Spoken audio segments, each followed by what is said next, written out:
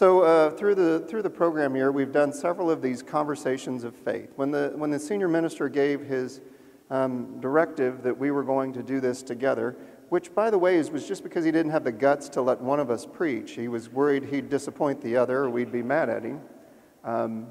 When he gave us this directive, we started to think about, well, how would we do this together? And we've had such great conversations of faith that we decided maybe we'd like to interview each other. There's lots of things for us to sort of say on our last opportunity, and so maybe we could do that together in that way. Now, mostly this was our way of, like many things over the last 4 years, of Dr. Kohlglaser coming up with a really brilliant idea, and then Ryan and I have to figure out how to execute.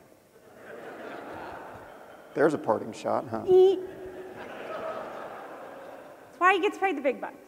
Okay, so in homage to David Letterman, 10 questions that people keep asking. How about that? We started with, like Dave did Wednesday night, 10 questions you've always really wanted to say, but then we thought this really might be our last Sunday. We might not get invited back. I'm just kidding. So I'm going to start. So Shanna, are you excited? That's one a lot of you have been asking. So first warning, or maybe this is like the third warning now, this is pretty unscripted. I mean, we have the questions, I put them on note cards, and that's pretty much the extent of where we went with this. Excuses, let's go. So, no, just be warned. We have not really, am I excited? All of you, everybody keeps asking, are you excited? And you know, I will be. I will be. And I talked with my spiritual director about this, and I will be. I'll be excited in the month of June.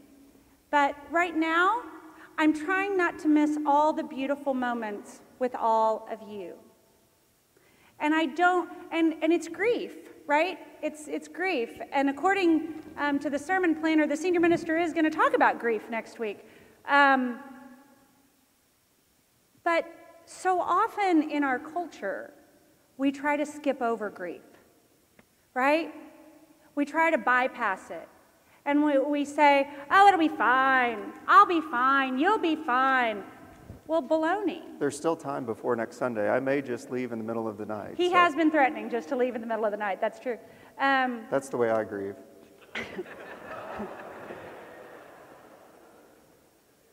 But grief is important. And processing grief in a healthy way is important. And so I guess I need to do that for myself, but also as clergy, it's important for me to model that, I think, for our congregation. To say, when kids say, I'm sad too. And I didn't even make it through the end of the first hymn without starting to cry. So, you know, and that's okay. Grief is important, and processing grief is important, and that's part of what we do. So, yeah, I'll be excited. I'll be excited about the 10th day of June. Oh, I'm next, yes. So, next question. Everyone keeps asking Ryan, so what are you going to do?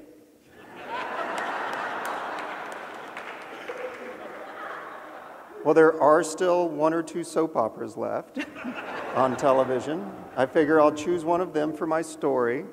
We'll buy bonbons, and I'll sit on the couch and vacuum. I tease. But there is a sense in which, you know, for us, this is a new season. And with Shanna's responsibilities, it's going to be important that one of us take some primary parenting sorts of leads, and so this is going to be my season to do that, I think, and I'm very much excited about that. In the process, I'm hopeful to get back into teaching. Before I went to seminary, I taught high school special education, and so that has been more of a challenge than I thought it was going to be, getting back and finding a teaching job, but I'll get my foot in the door one way or the other, and that's the plan to work towards that. I love kids, and I love to shape their lives and to be a part of that, and the hours are good too. So there's lots of mutual benefit there for, I hope, everybody involved. Good enough? Your answer. Oh, okay.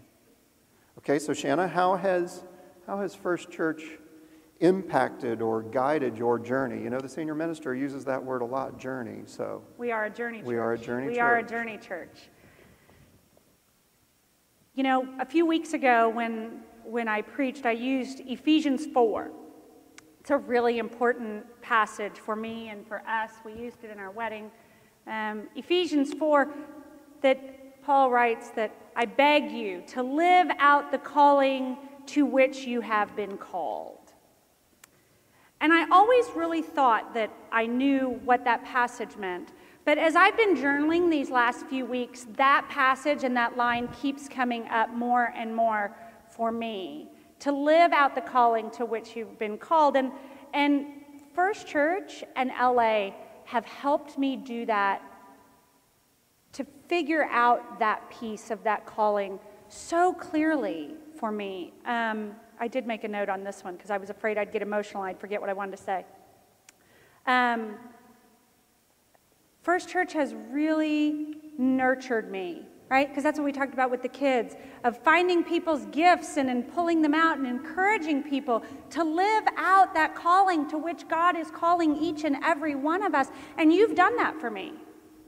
This congregation has done that for me and helped me to live into who I am and to come into my own and be comfortable in my own skin.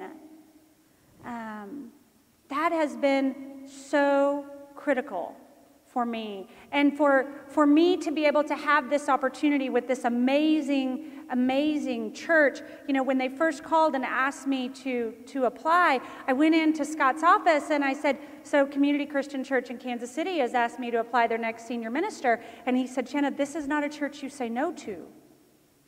And I couldn't be in a place where I could say yes to them without all that you have given me. And that's precious. That's precious to me. And that's what church is.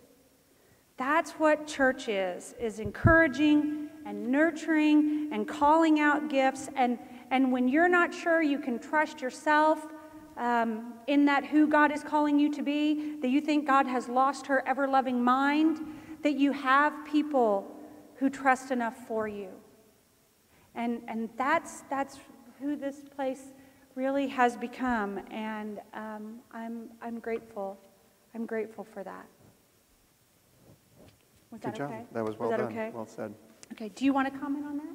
Do you want to comment on how? No, First Church... I'll wait. You okay. Took my time. Oh.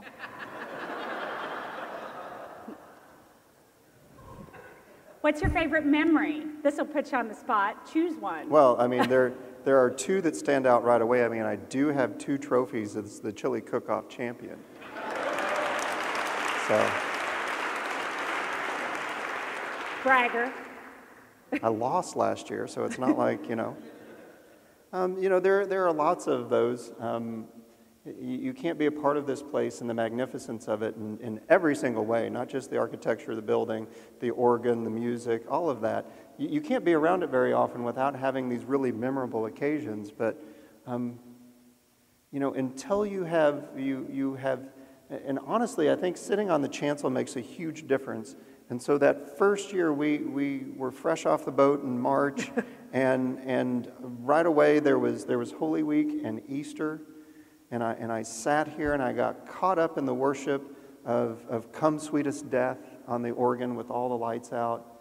And then on Easter Sunday seeing 800 of you out here, in pews. We didn't have 800 on that. We didn't have 800? No, okay, no. Well, it still seemed huge to, fresh off the boat and all. I mean, it seemed huge. So those things all really stand out. There are so many others that are... I mean, they can't really be ordinary and be favored. I don't know, maybe they can. There are lots of ordinary memories, too, that stand out with so many of you. And I think those are probably the ones I'll carry with me the longest. Long after I forget about the feeling, it'll be conversations and the love that you've given me and received in return. The first Sunday that Audrey got to be acolyte, and the first Sunday that Jake got to be acolyte, and when Jake was baptized last week and 2 weeks ago. Is that last week? Mm-hmm. Lost track. Yeah, you're welcome. Those all stand out in my mind. Do you have any? One? Let's do one because, we got to keep this going. I think the one for me, again, there are a lot, but one in particular was Jake's decision to be baptized here, that this is his place and you are his tribe, and for people to know that they have a place, that they have a tribe that loves them, and especially for kids, that they need to hear it all the time, that they have a place and they have people, and that you have been that to our kids, and that just gets multiplied with all the other kids that come stomping up these that stairs. come stomping up these stairs, and dancing. To celebrate that is huge. I think one of the best memories is that, now I've got two, is the kids last year downstairs, and we had over 200 people come down for a children's Christmas pageant. 200 people stayed for a children's Christmas pageant, and to see all those kids, that's church. That's church. So what are you going to miss? What am I going to miss? You mean besides the food and the weather, and the beach. And the beach, covered in oil. I digress. What am I going to miss? There really are too many things. If you would have told me years ago that I would have loved living in this city as much as I do, I would have been really surprised. This city has been one of God's great surprises for me. This little girl from rural Podunk, nowhere, Missouri, to love this city. And, I will miss all the surprises that I find in this city. I will miss us coming home from the original farmer's market and on a Saturday night or on a Friday night, and you see the Hasidic Jews going to temple alongside the girls in their hot pants and their stilettos going out. Only here, right? Only here will my child get Korean snack foods from a Hispanic kid. It's like, that's the kind of stuff I'm going to miss. All those little surprises that LA gives so much joy that, again, from the Midwest, we have so many preconceived notions about the nuts and fruits that live here in Southern California. And we're grateful that you counted us among the nuts and fruits. And we are grateful to be counted among the nuts and fruits of Southern California. Amen. Yeah. Amen. What are you going to miss? I will just tag on to yours. Food and weather. So number six. I feel like we need a little sliding over the top. What has First Church taught you about God? So, you all have just blown that box out of the water for me. I think every season of life, we have this weird challenge where we're constantly trying to define God. And I think God is beautifully elusive and mysterious in all the right ways, where just about the time you think you have her figured all out, the target moves, and all of a sudden you're on a whole different journey, and lots of things get thrown out the window. And so I think I take with me from this experience, I didn't want the box to be small when I came, but I didn't realize just how big I wanted the box to be. Does that make sense? God is, the boundaries are so much wider now than they once were, and I want them to be even wider. And I think that is a result of my experience with all of you. And again, in this city, you can't disconnect it, right? It is this church in this city, in this place, in this time. And all of that says that God is so much bigger than I ever dreamed. And it is, it is being inspired. Again, my Hasidic Jew story is the little man on Friday. I pulled out of the Ralph's on 3rd Street, and he's... We need a pause moment here. A commercial break. Because somebody has to go to the other worshiping God of the Rolling Stones. So only in Los Angeles does your choir director and half his choir, or some of his choir, just one, get up and leave to make a dress rehearsal time with the Stones. Love you. What will we miss? What will we miss? Moments with the Stones. Yes. I mean, really. Yes. Only here. Continue, dear. No, I think that was it. That was good. You've been It's a good place. That's right. The Stones by Mick. So, what are some of your regrets? Do you have regrets from these 4 years? Is the chair of the board still here? No, I'm kidding. He is. I'm kidding. And the chair of the deacons. And the chair of the deacons. He's back there too. I think my biggest regret will be having to watch the continuation of this miracle from afar. I think that's my biggest regret. But I feel so much better about stepping away from this little miracle now than I would have last year at this time. But I sort of feel like, maybe this is how I feel when the kids go off to college, where you're ready for them to go, and be on their own, and yet you're not. And so I'm ready to kind of let you guys do this on your own, but then I wonder about you. You especially worry about the senior minister. All of you, really. No, really, it's like a pot, and the lid is really, you got the lid on the pot, and it is really boiling. Right? The pot is really boiling, and it's about to overflow here. It really is. And we have worked really hard at getting that pot to boil. And if you don't get it to overflow, I do know where you live. How's that for a parting shot? Yeah, I mean, the senior minister did say last week at annual meeting, how, people wonder how are we going to do this without you? And that has been a question, I guess we forgot. A lot of people have asked. Yeah. Well, in the cleanest of my mouth that I can do, you darn well better keep doing it. Because again, that's what church is. Ministers come and go, but churches do it. And they keep doing it.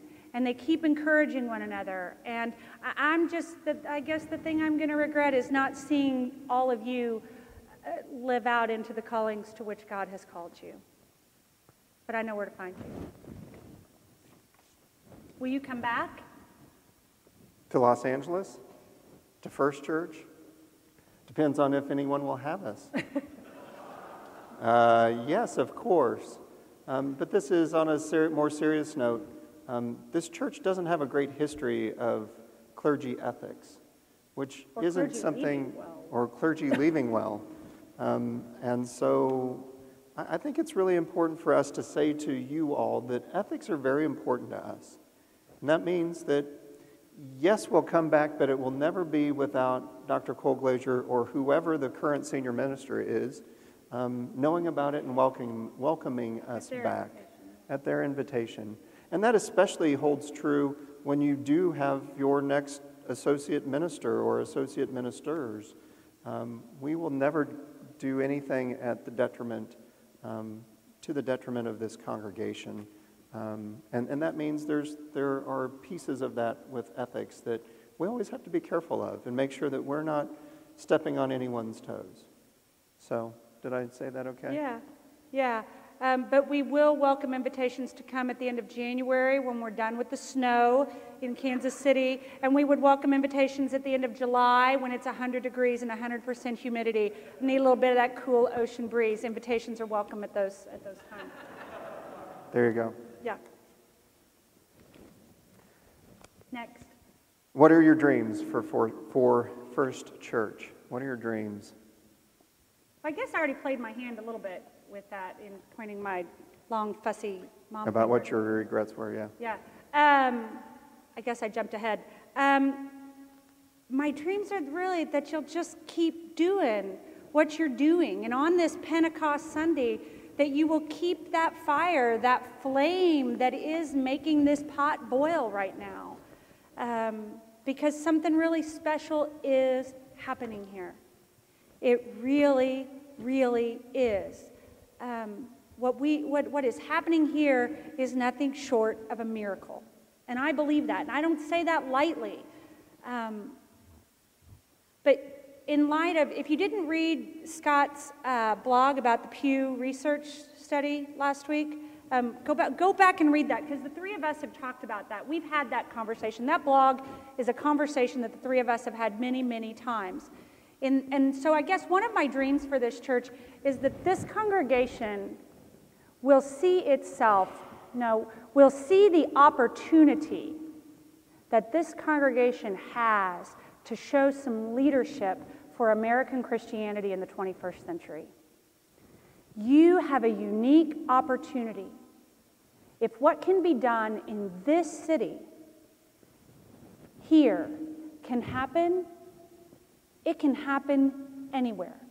I believe that. I believe that with my whole heart. And this congregation has an example, has an opportunity to be an example, to show a new way to be church in the 21st century. With the dean of the rabbinic school sitting in this chair a few weeks ago, who is one of the smartest theologians I have ever heard in my life, and to say it in a way that everybody can understand it. And so my dream, my hope, my prayer would be that you don't miss this opportunity.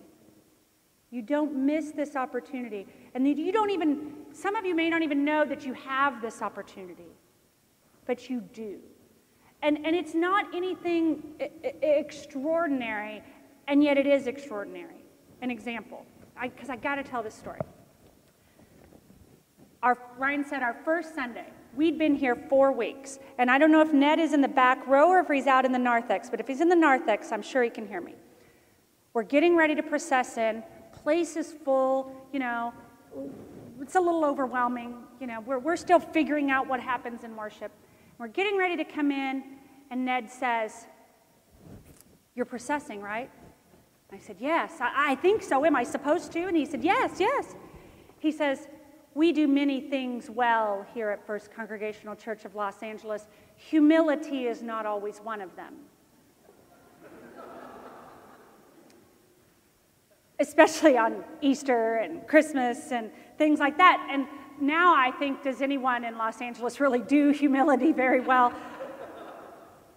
But I guess like the rest of this city, we are a reflection of our city. And yes, we can be big and we can be grand and we can be over the top and loud, especially when Christoph is really showing off, which I really love when he shows off. Right? I mean, why shouldn't you show off when you're Christoph Bull and you have this instrument to play? Or the choir leaves because they have to make a rehearsal for the Stones. But that's who we are. That's who we are. And I think the church has a real opportunity to see that when you're authentic, when you're real, and even if that means you're a little eccentric and grand and over the top, well, then that's who you are. And this church we just do it. You just do it naturally. A little unusual and a little awesome, but we are welcoming, we are genuine, and we are authentic.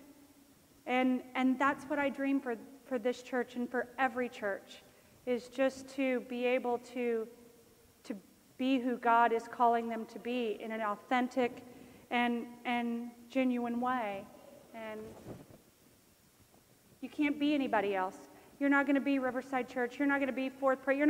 And nobody's going to be this church. And that's my prayer for Community Christian Church in Kansas City, is that they don't try to, they see you all and they go, wow, they kind of have starstruck by you guys. They really are. But they don't need to be First Church. They just have to be Community Christian Church in their funky little Frank Lloyd Wright building. And that's all any of us can be, is to to live out the calling to which God has called us. There Big you go. dreams, That was big long. dreams. That was long, but That it was a big long. dream. What are you grateful for? Oh, wow. So much that we should really wait until next week. There's a rumor that the senior minister is going to give us the last word next week. So, Also, again, questioning of his judgment. Questionable judgment, but Okay. we'll wait until So next number week. 10, you got to come back. You got to come back next week. How's that for a cliffhanger? I mean, it's Hollywood, right? That's what we do here. So I guess I've already closed. But one more thing. This scripture that Jake read this morning really resonates for me on this day. And he read it out of the Message version of the Bible, which is why it may have sounded a little more like an 11-year-old boy. But Paul's message to his church really does resonate. And this is where I had to write it down. Because every time we think of you, we will give thanks. And there is no doubt in our mind that you will keep on at this little miracle at 6 and Commonwealth. And we pray that you will lead with love, always. And not sentimental gush of a Hallmark card, but the genuine, real, normal, extraordinary love that fills this place each and every day. And we pray that you share the story, that you share God's magnificent story that is happening here. You've shared it with us so many times, time and again. And I know the difference that this place has made for so many of you. And so you got to tell that story, because there are others just like you, ordinary Los Angeles nuts and fruits, who need this place, who need to know that they have a place, that they have a tribe where they are loved. And this is our prayer. Amen.